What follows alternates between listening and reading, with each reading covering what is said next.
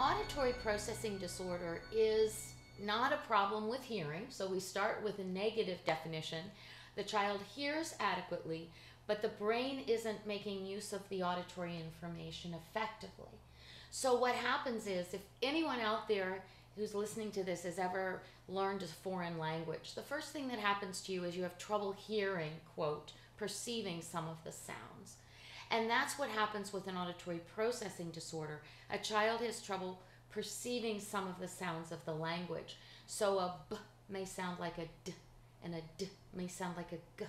Or the child might be able to hear those differences in a very quiet room, but the second it's noisy, the child's auditory system becomes overwhelmed and they can't discern what someone's saying very clearly.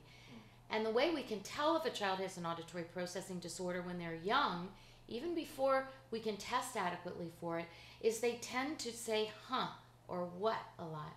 So mom or dad might say, Billy, run upstairs and get your coat and close the window. It looks like it's going to rain. And the child will go, huh?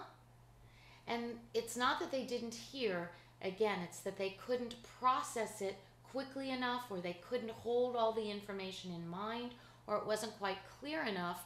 So it takes them longer to be able to handle information coming in, and it's also harder for them. It's more difficult.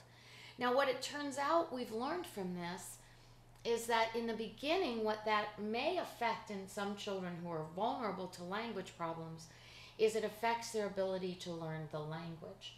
So they're slower to learn to talk, or they make speech sound production errors because they're confusing one sound with another sound.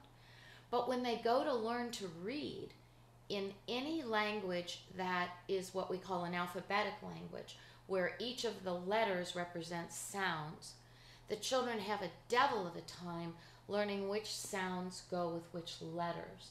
And there's a whole host of new research on that by one researcher whose name is Betts, another researcher whose name is Terry Bellis, another researcher whose name is Nina Kraus, and they're all starting to converge on being able to demonstrate that children with auditory processing disorders, this difficulty not hearing, but with handling the sounds of the language, then causes all sorts of difficulties learning to read, specifically problems with phonological processing, specifically problems with auditory working memory, holding information you hear in your mind, and then also, interestingly, the new research showing that children have trouble with rapid auditory naming.